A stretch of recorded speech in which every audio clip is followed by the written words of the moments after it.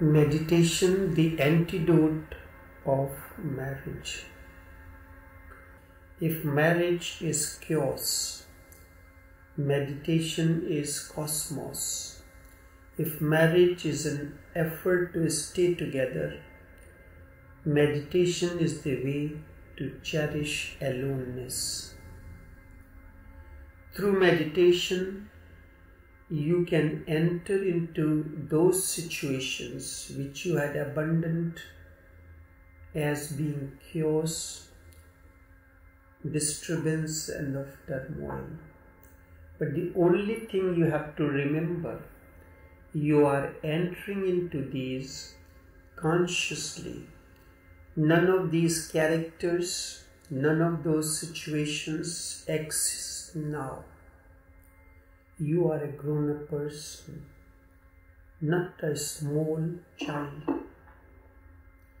I understand once a child was watching a movie.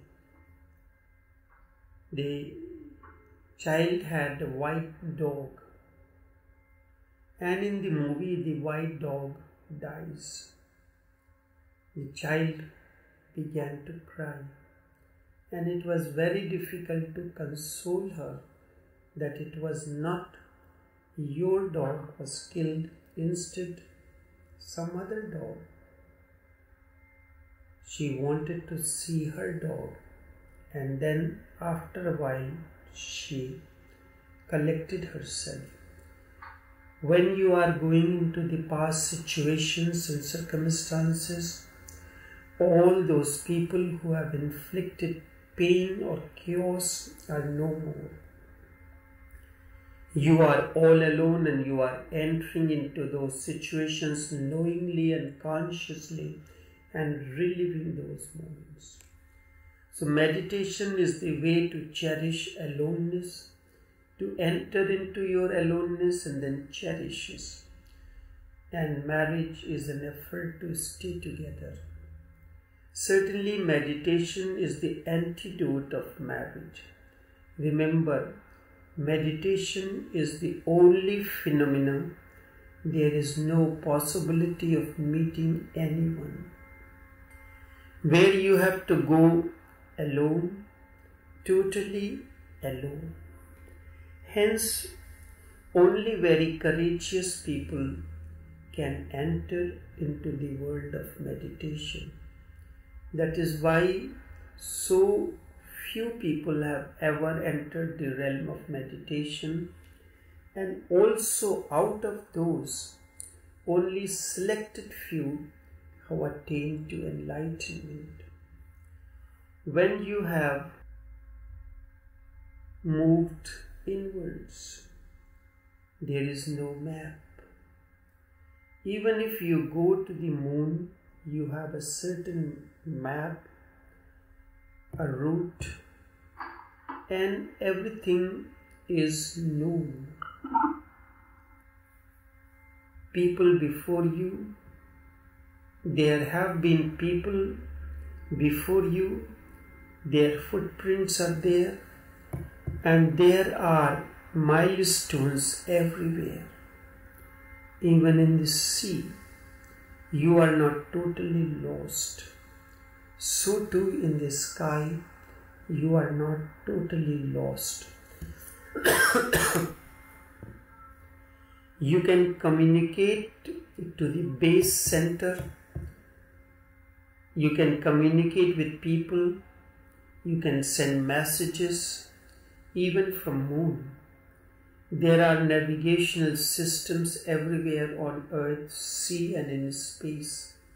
You can remain in some kind of relationship, but you can remain connected through the radio waves. It may be just radio waves, but you can remain connected. You can still hear the voices of the people, and you can still see that others are there watching you. You are connected through audio-visual techniques.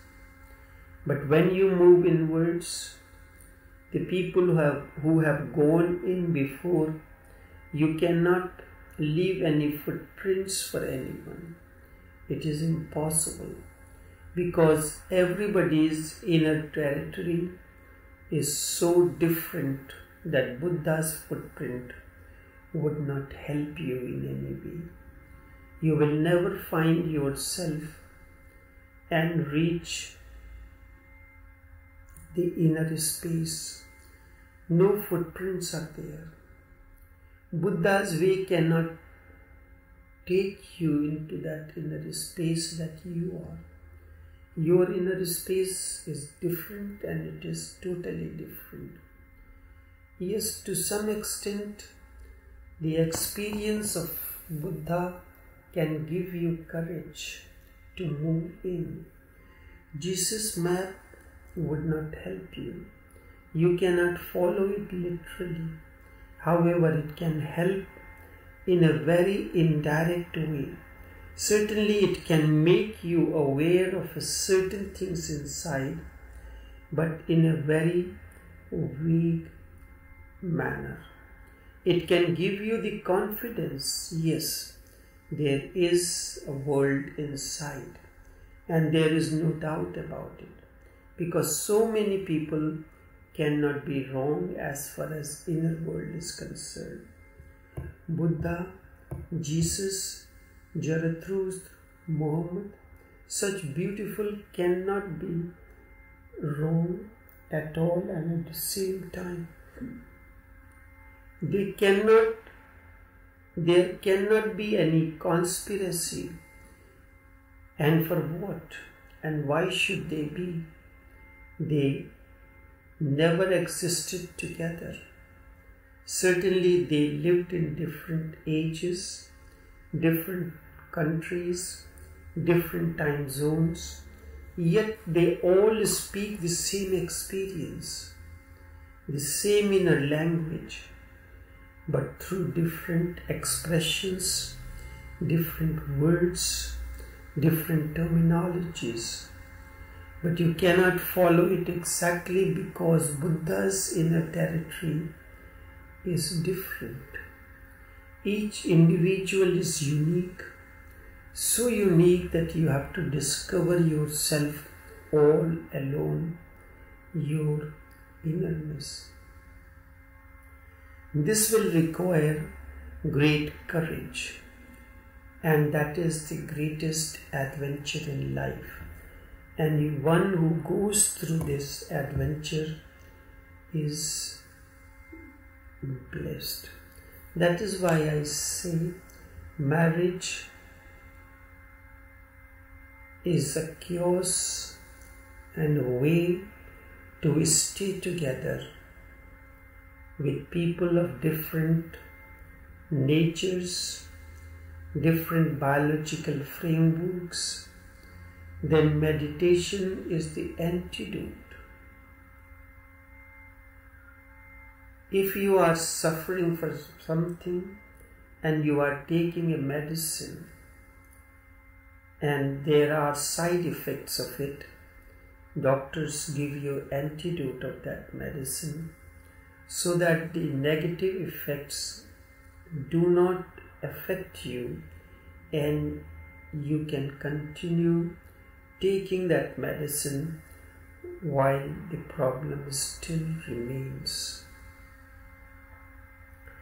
That is why when you include the dimension of meditation into anything, it gives you tremendous courage and helps you to go through.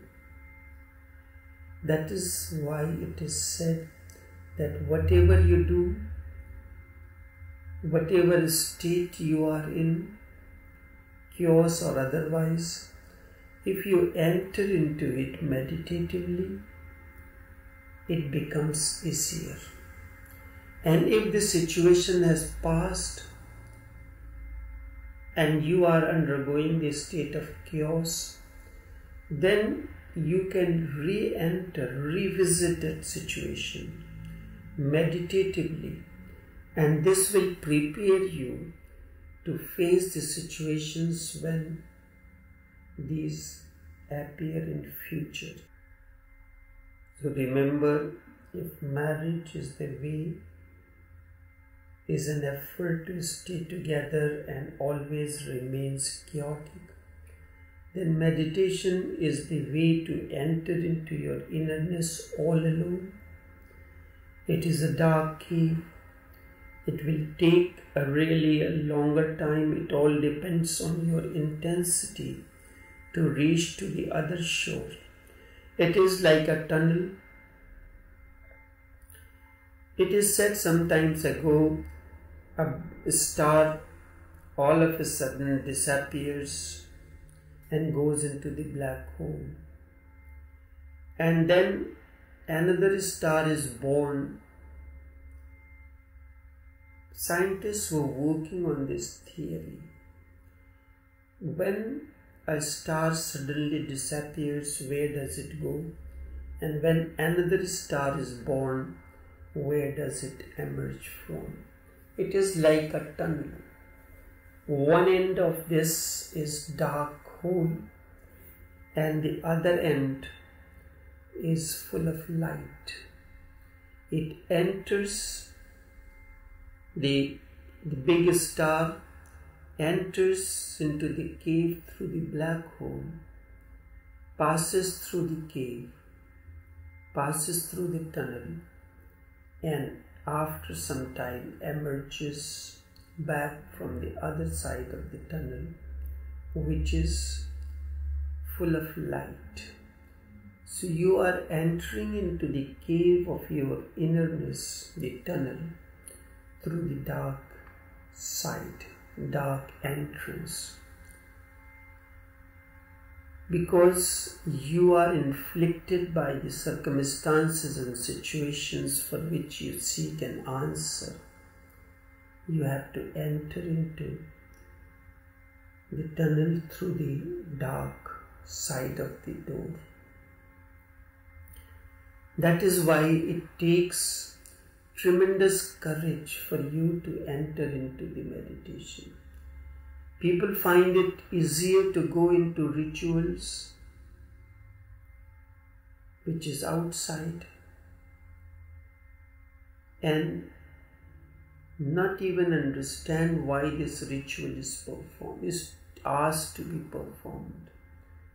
No one even bothers to ask when something is told to you, what is the scientific reason behind it?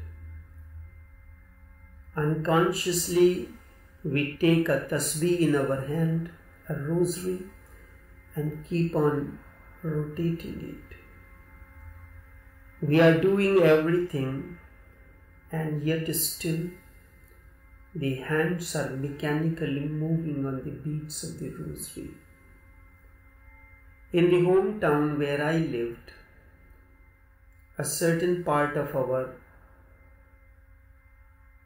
complex was rented to some business people who belonged to the state of Rajasthan. On the campus there was a temple, and the head of that organization said that he is a devotee of Shiva. Every day he will pray for 2 hours. And he is sitting in the temple. The office, which was a flat platform with a carpet is spread and a wooden box is placed in front, which was a writing table with all the necessary material, a desk where you can sit down on the ground and work, something like that. Anytime phone rings, his attention is diverted to it. His hands are moving on the beats, and he is anxious to know who had called and what is the message for. And he used to say that during these 2 hours that he prays, he finishes his day's work. What kind of work is that? When you are asked to do a rosary, it establishes a connection between 3 centers: the kalp, which is the heart center. But in the beginning, the kalb is not invoked. So, but it connects heart center, the third eye center, which is the center of determination, or it is known as center of the mind, and the crown center, which is beyond both body, beyond heart and mind. It establishes the connection between the three. And sooner or later, if it is done properly, the connection is established, and the moment the connection is established, that has to be abandoned. But we continue to rotate the rosary throughout the life. Neither the sheikh asks you to stop it, nor you understand the purpose behind it.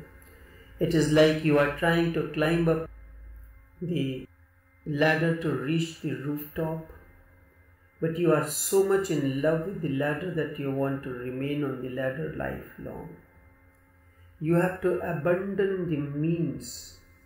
Rosary is a means, vehicle is a means, meditation is a means, everything is a means to reach to somewhere.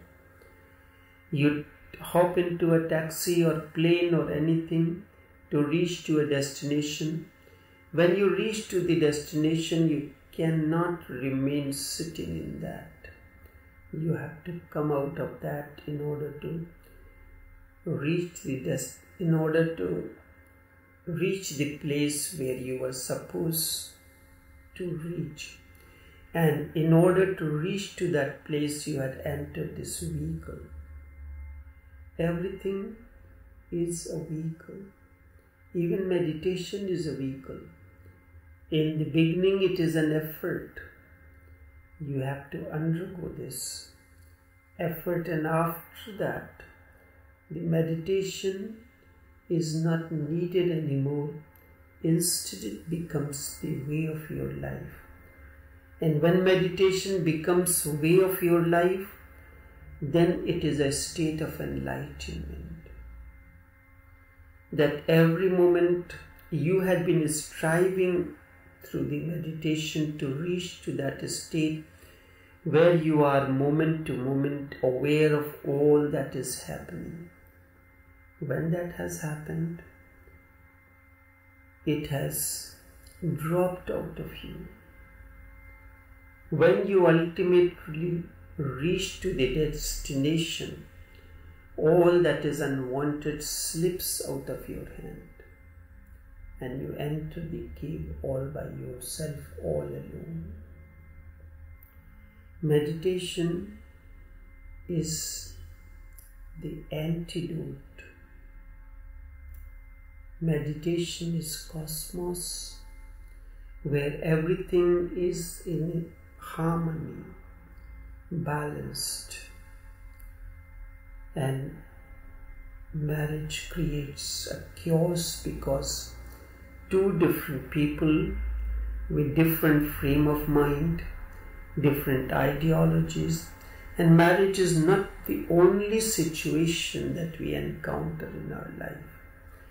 When we are working in offices, we are interacting with the people with different ideologies, different ways and means, different way of approaching a particular circumstance and situation. If we remember that we are part of one synergistic harmony, the ideological differences may be there, but the goal is one, the same. In order to achieve that goal, somewhere or the other, one has to reconcile. And it is easier for the man of meditation to look into these circumstances and situations and act accordingly.